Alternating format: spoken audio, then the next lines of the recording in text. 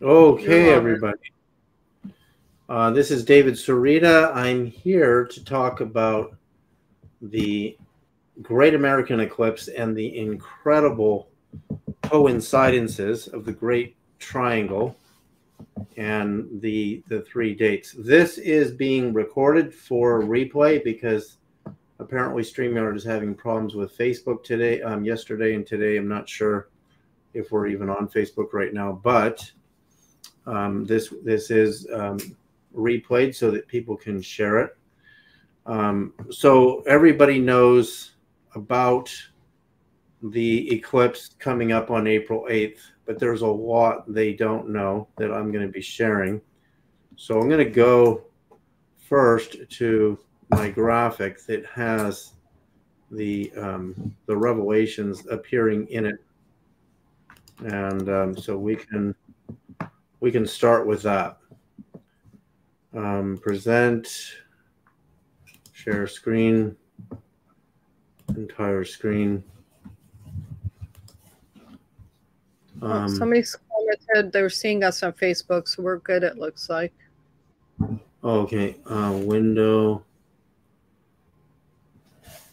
I'm just looking at this share screen. It's not letting me share entire screen. Oh, you have to click entire screen. Okay, so here we go. This is, can you see the graphic, Sharos? Yeah. Okay, so these are the three eclipses. And I noticed that nobody had made note of these dates and what they actually mean. So the first eclipse, August 21st, 2017, I want to point out firstly that that is Jesus's birthday according to the Urantia book Astrology. And I'm just going to show the abstract really quick, and then I'm going to go into greater detail. And last year's eclipse on October 23rd is the anniversary of Fatima, the 1917 October 13th apparition of the sun, which was caused by an annular eclipsing of an unknown planet in the solar system. And I'm going to fulfill that statement. Notice it's October 14th and it was October 13th, but in 1917, we were on the Gregorian calendar, so we shifted from Julian calendar. Are you seeing what I'm clicking on right now, Sharoz? I just need to know. Are you just seeing the graphic? So anyway, the Julian calendar day of October 4th, 1582 was immediately, because that was the date of the shift from Julian to Gregorian. Notice it's 1582, the end of the 16th century. It immediately became Friday, October 15th.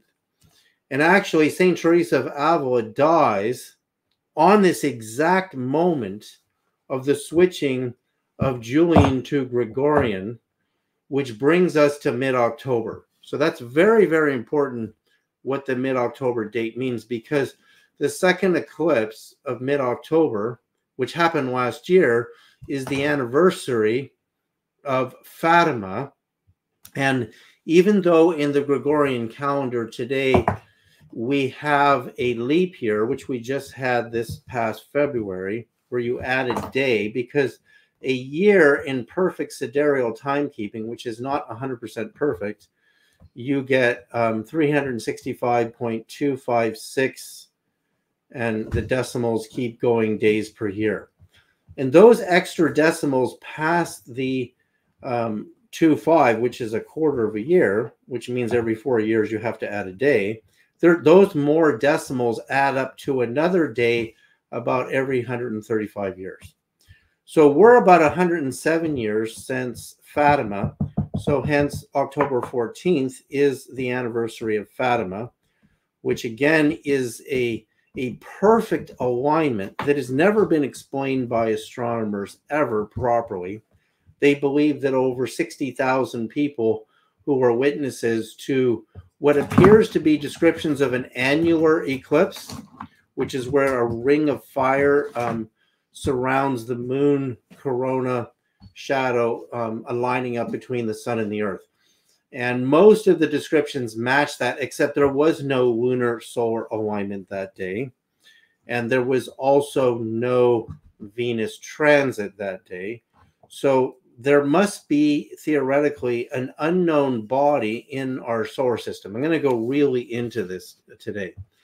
And thirdly, the April 8th eclipse coming up was the date for Easter in 1917, the same year as the Fatima miracle of the sun. And why that matters, why do all three dates coincide with Jesus in this great triangle that is coming to its completion on April 8th? In fact, so if I go here, if you see my screen, we can see, are you seeing my text here? I just need to know if people are seeing my text because I don't know. Easter 1917 was April 8th. And when you go on a lunar calendar, so we, at the time of Christ, we were on a Julian calendar. Can you hear me, David? Yes, you can see your dates. Okay, good. So this is an example of what Easter looked like. In 1917, it was April 8th, which is the day of our eclipse. And every 12 years, you'll come back to April 8th, except for if it lines up on a leap year. But then again, you have to add about every 130 years or so, you have to add another day, which is why, because we're over 100 years since Fatima, that the last eclipse ended up being on October 14th instead of October 13th. Now, watch what happens here when you understand this triangle being formed, this miraculous triangle. And I mean, this is an accurate map of the crossing of these eclipses. So last year's eclipse coming in from, the state of Oregon, sweeping down through the lower Midwest of the United States, ends at the Great Pyramid of Chichen Itza, El Castil in the Yucatan, and then goes out into the Yucatan. So very, very interesting too, because the eclipse that's going to be starting on April 8th will also go through a series of pyramids in the Yucatan where you see this X. But this is actually, see, this is what you have to understand when you look at different calendars.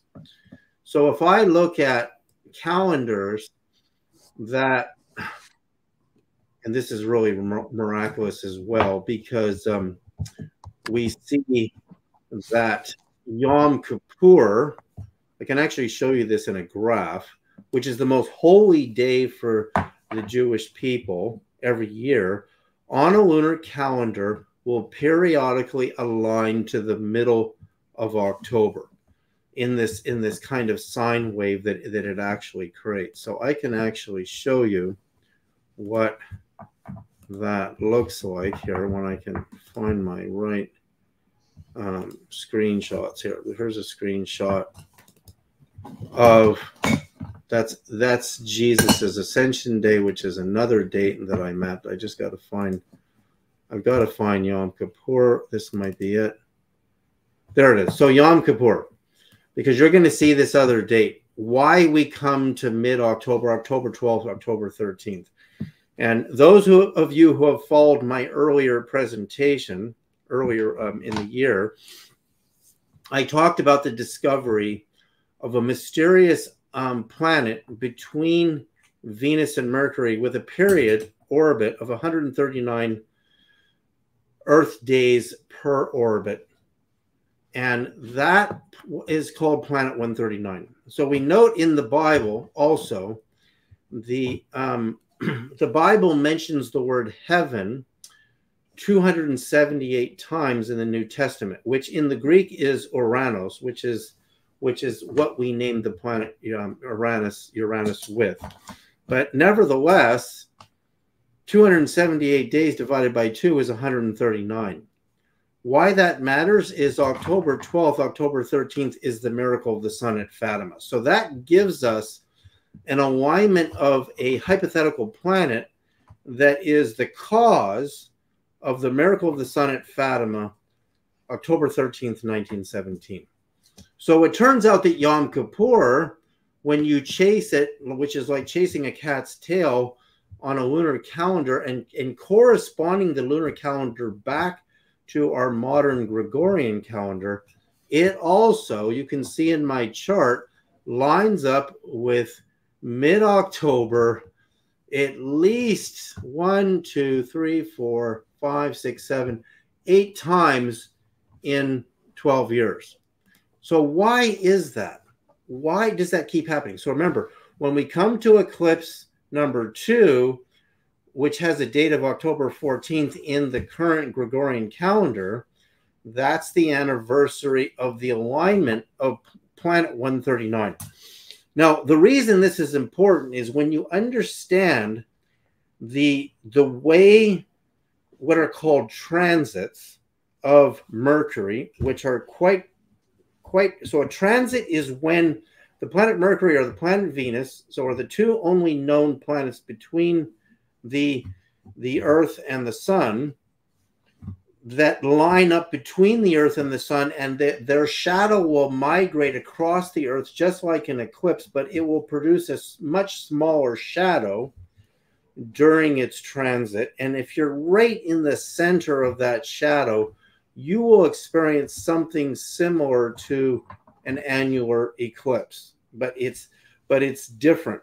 So the question is, because astronomers never identified, according to the witness who saw a disk that was cloud-like but yet opaque, blocking the sun at Fatima, no one ever explained what it was. And in fact, when I checked what are called Venus transits are quite rare. So if I go to my, I just have to find it here, my Venus transit chart. Oh my God, this is really going to blow your mind what I'm going to show you here in a minute. So remember, October 13th is Fatima 1917. I want to show you this. Guess what date the cornerstone was laid in the White House? In 1792. And 1792 is 125 years before Fatima, October 13th. And the master masons who built the White House must have known the secret of planet 139, because every 2 orbits of 139, starting from the date of December 25th, which is 3 days after the winter solstice, to mark the beginning of the new solar year, which is when modern Christians celebrate Christmas, which is not really Christmas, but we'll get into that in a minute. Why did they lay the chief cornerstone? Remember, Jesus said, I am the chief stone in the corner that the builders rejected. So master masons, to lay the cornerstone of the White House on the same date as the miracle of the sun at Fatima, but 125 years before. Why is that important? Because they knew about planet 139's alignment. They were master masons that go way back, way back, before the founding fathers and before the founding of the United States of America. They knew about planet 139. And in fact, if I take the Washington Monument, and we're going to come back full circle here in a minute, the Washington Monument is the height of the Washington Monument. I'm just looking for where I have the note on that in here, is 555 point something feet divided by 4 comes to just under 139, as in the 4 cardinal directions or the 4 corners of the 4 seasons. So again, we see evidence of the 139 in the Washington Monument, and now we see it in the founding stone being laid in the building of the White House, but 125 years before. So watch. If I go to my Venus transits, So we'll go to here. I'll just have to do this because I lost it. Okay, I'm going to Google Venus transit. So I go to my Venus transit of Venus, and the transits of Venus, right? So the 7th of December, 1631, and the 4th of December, 1639, they come in pairs. And the pairs are then separated by a great period of time. So the last Venus transit we have is 8th of June 2004, and then 5th to 6th of June 2012. But then we won't get another one until 2117, and then the second one in the pair 2125. You see, they're only years apart. And when you understand how transits are only years apart, you understand that in the miracle of the sun at Fatima, we had a pair sighting of the miracle of the sun at Fatima. And that paired sighting was witnessed by the Pope. And that was, I'm just looking for the date here, of the alignment when which Pope saw it, which was, okay, so right here we go. So I'm going to show you a couple of alignments here that line up to this mysterious date of October 12, 13, 14, 15. Columbus discovers America October 12, 1492. Okay, now that's miraculous. But Saint Francis dies on October 4th, but which is actually today, October 15th, in our current Gregorian calendar. So remember, the miracle of the sun at Fatima is Gregorian calendar, because in 1917 we were on Gregorian calendar.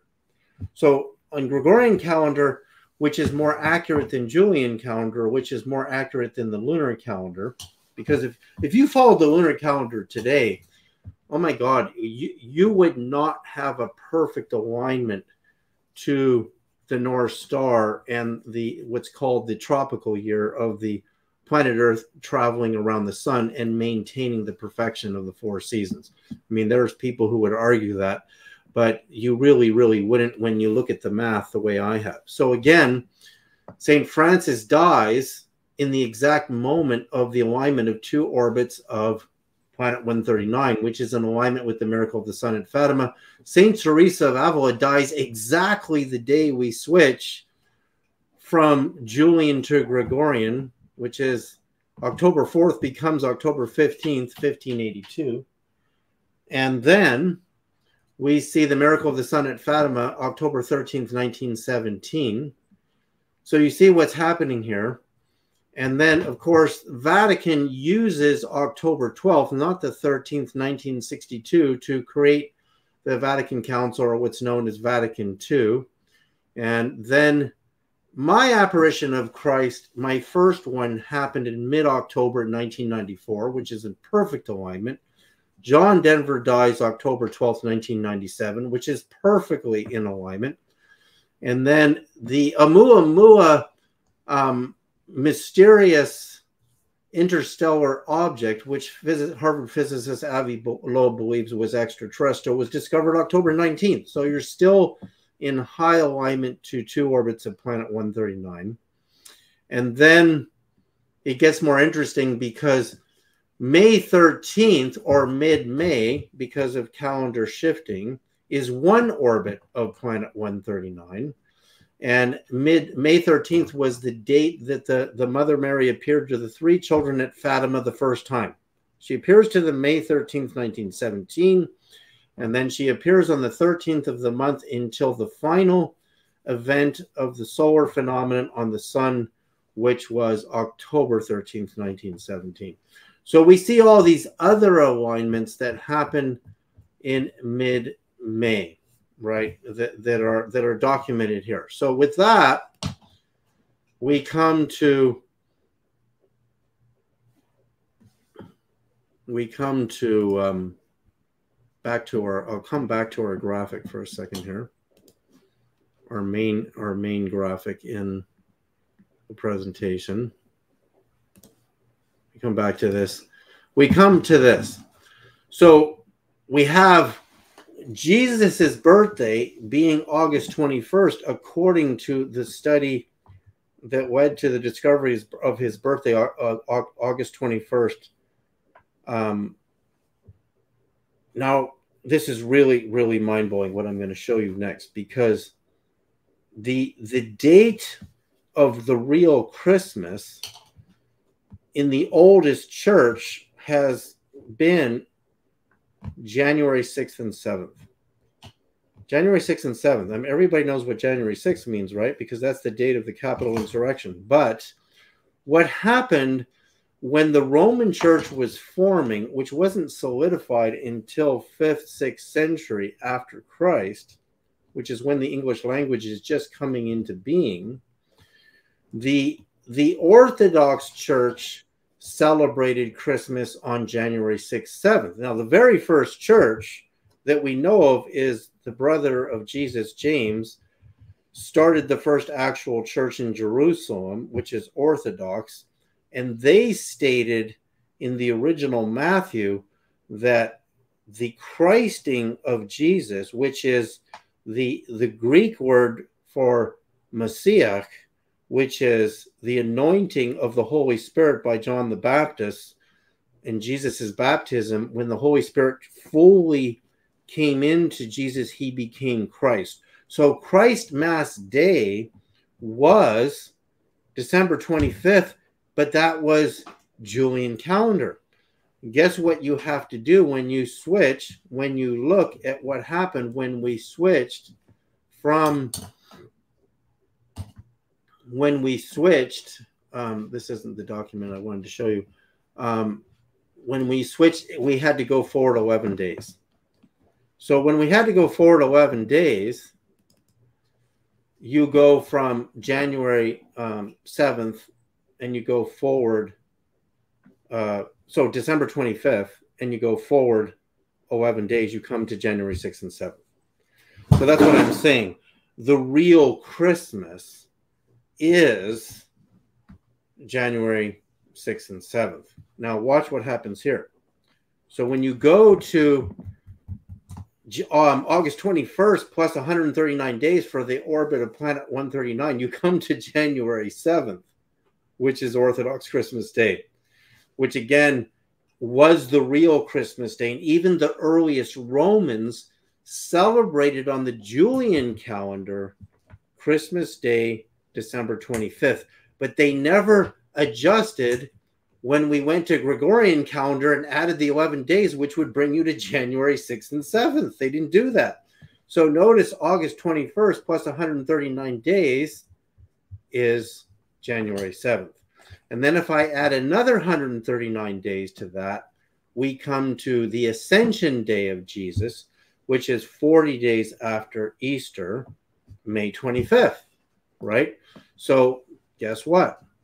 You come here, April 8th, which was Easter, when this perfect, invisible, undetectable, probably cloaked planet, either by antimatter or by some type of very advanced energy field, to cause the miracle of the sun at Fatima. If you go to April 8th and you count 40 days forward, so just go April 8 plus 40 days, because Jesus' Ascension Day is, you have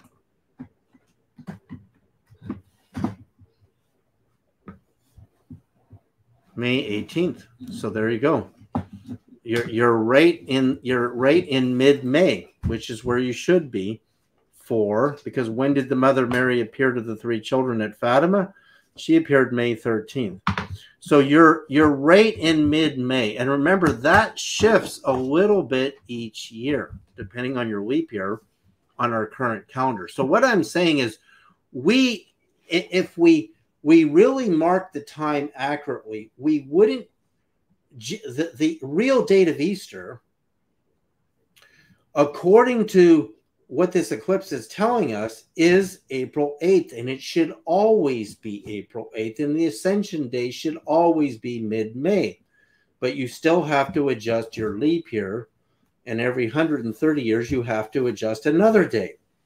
So why did these three eclipses show this? And the mother lode is coming here in a few seconds. Why do three eclipses show this? These dates? They're not abstract, meaningless dates. So now I took my protractor and I did this 3 times because I wanted to measure the angle, the slope angle of my triangle. So I bring my protractor into the left upper corner here, and I check 3 times. I'm right at 26.3 degrees. And what does that mean? You're not going to believe what that means. So all of our planets are tilted, and the tilt angle of Earth at 23.5 degrees gives us the precession, the 25,000 plus year actual precession. So we add all the degree angles of all the planets, 120 degrees for Pluto, Neptune 28.5, Uranus 98 degrees, which is the steepest angle in the solar system, Saturn 26.7. Saturn really interests me because of 26.7. Jupiter 3 degrees, Ceres 4 degrees. Ceres is a planet. It's a dwarf planet, but it's a planet. And I'm including Pluto. Yes, I am, because astronomers still disagree about it. Mars is 25 degrees, Earth 23.5, Venus 3, Mercury 2. I add them all up. They come to 333.7. And as soon as I saw this, I knew exactly what it meant. Because in Peter Lamazuri's Great Pyramid Decoded, the Grand Gallery ascending passage is 26.3 degrees. It's the missing piece in the puzzle. So that means if all of these angles represent a planet, 26.3 degrees has to represent a missing planet in the solar system, because they all add up with 26.3 degrees added to 337, the total of the visible planets in the solar system. We have 360 degree perfect circle. That's incredible. It's unbelievable. So inversely, would 26.3 degrees be the slope angle of missing planet 139? And you go back to here and you look at this triangle wedge, that is the same slope angle. It's the same slope angle.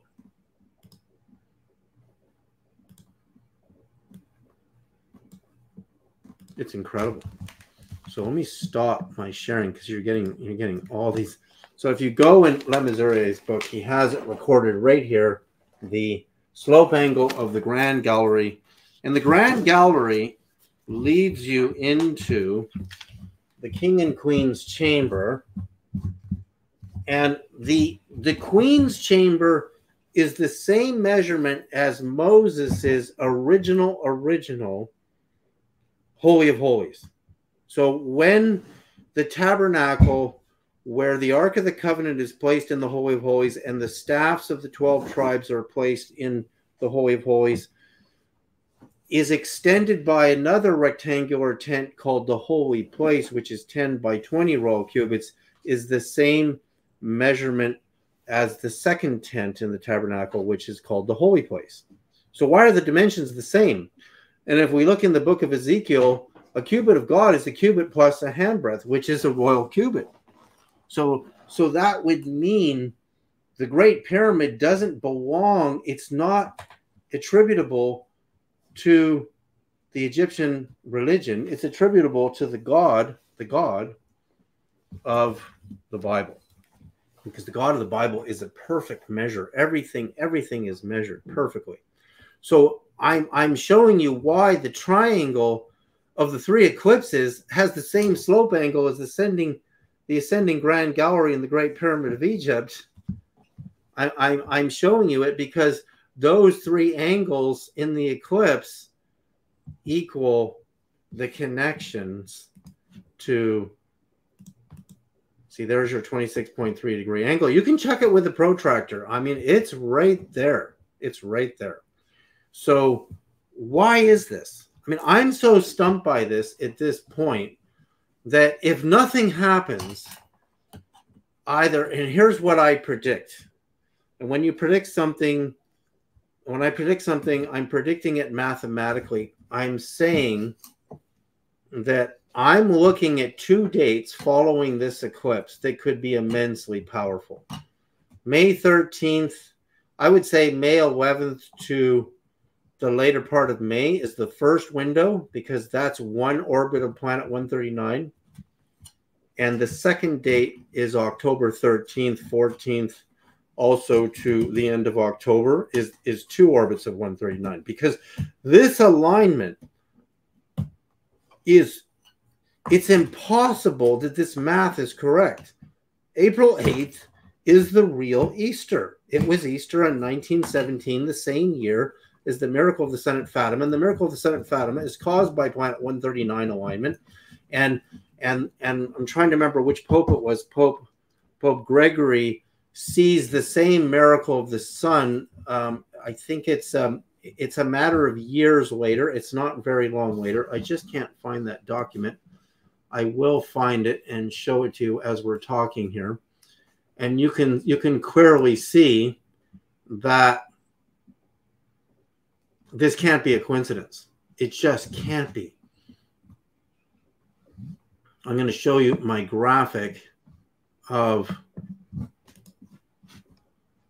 planet 139, what it looks like. I need to show you that so you can see it. And I've shown this before, but share screen, window, entire screen. There we go, entire screen. So we go here. So this is my chart. I've showed it before, and we see my wife, Crystal Sarita, called out my name 591 days after she died. So if I take 591 divided by the golden ratio, I get exact sidereal time for Earth. Divided by the golden ratio again, I get Venus's orbit. Divided by the golden ratio again, I get 139.51, right? Which is St. Francis's Ascension Day, 2 orbits. Miracle of the Sun at Fatima, 2 orbits.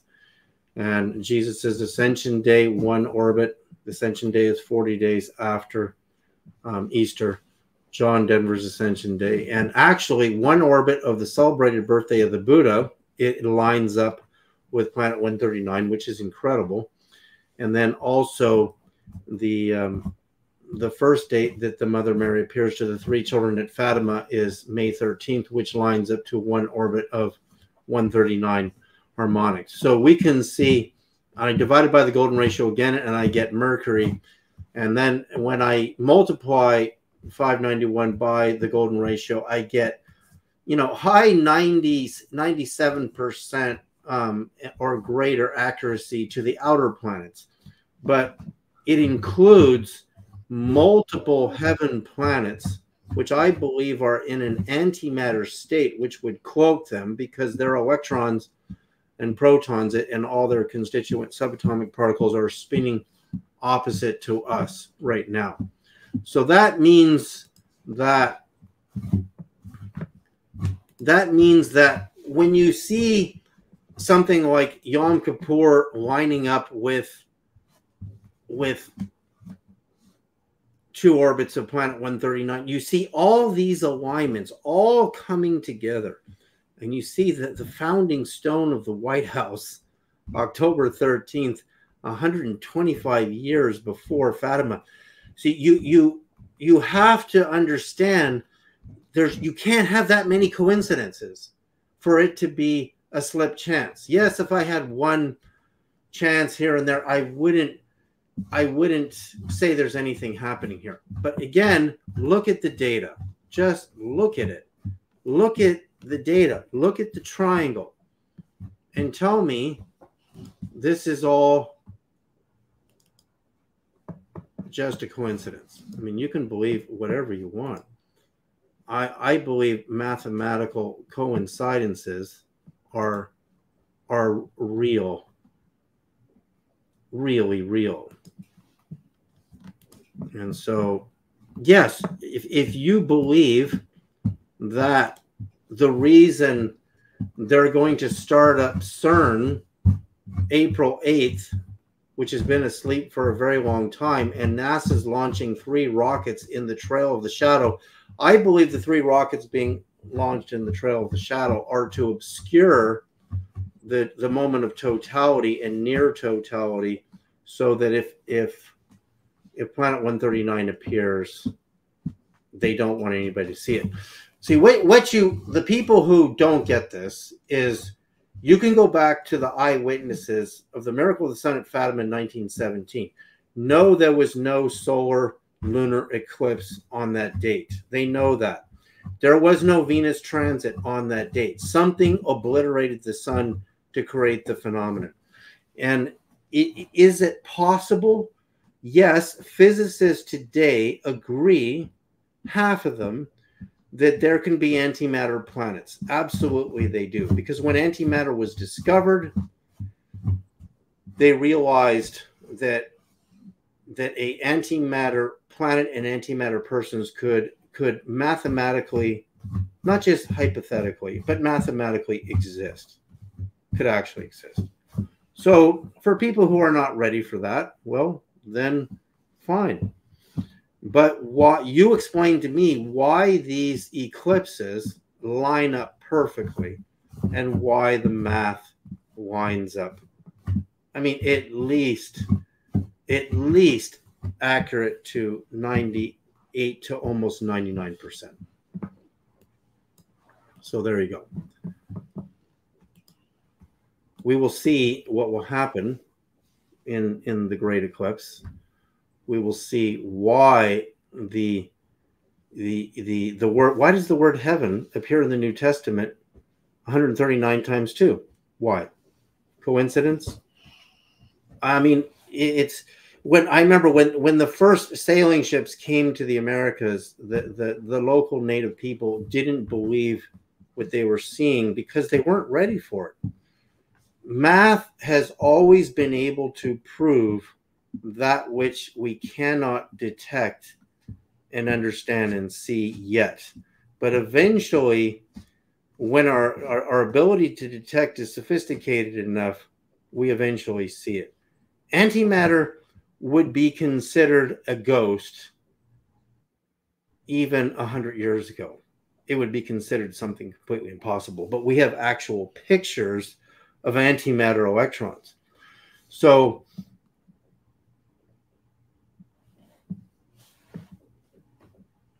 what's going to happen in the eclipse? I don't know. Is this a, I mean, there's 2 ways of looking at a coincidence. Is it a fictitious set of coincidences that are all religious that point to Jesus Christ and the Bible? Or is it a coincidence that leads to an actual event? So we'll find out. We'll all find out. Probably when this eclipse happens, it will go on to the news of the next day. That's what you would say the probability is. But what will people experience energetically? I mean, I'm looking at this guy saying peanut butter hogwash. I mean, you just don't understand math. You're just not ready for this. You're not even listening to what I'm saying. So go away. I mean, you're just here to say that it's all hogwash, but you don't have the math to the antithesis to what I'm saying, right? I mean, someone writes, "Who cares about John Denver?" I mean, where have people gone? What has happened to you people? What do you mean, who cares about John Denver? I mean, what do you care about? Why are you even here if you don't care?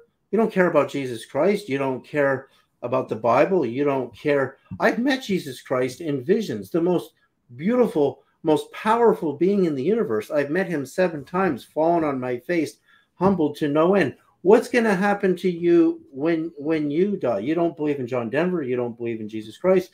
You think I should eat some peanut butter? just go away. I mean, amazing, amazing. Maybe somebody brought you in here just to create smear. Look at the math. Look at the math. Understand the orbit of a planet. You don't understand that our planet goes around the sun every 365.256 days, and you take the number 591 divided by the golden ratio 1.618033987. You don't know what that does? You don't understand math? I mean, it's pretty freaking simple. Look at my calculator.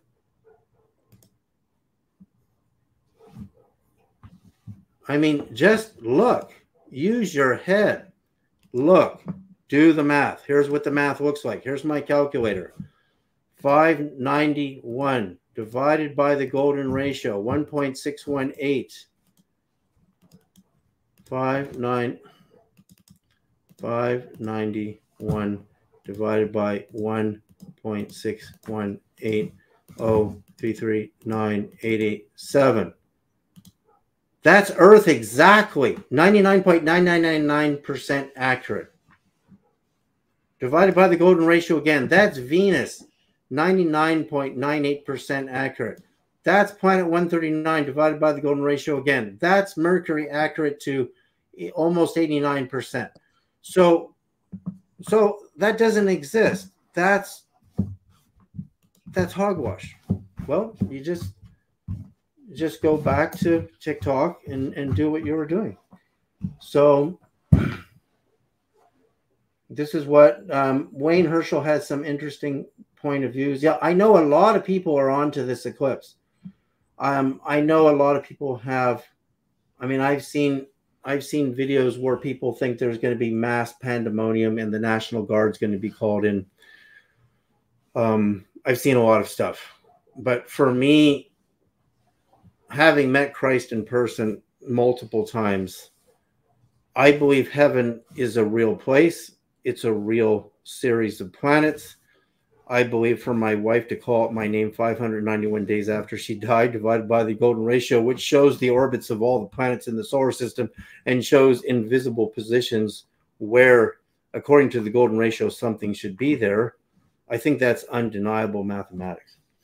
So with that, we'll see what happens, and have a great evening.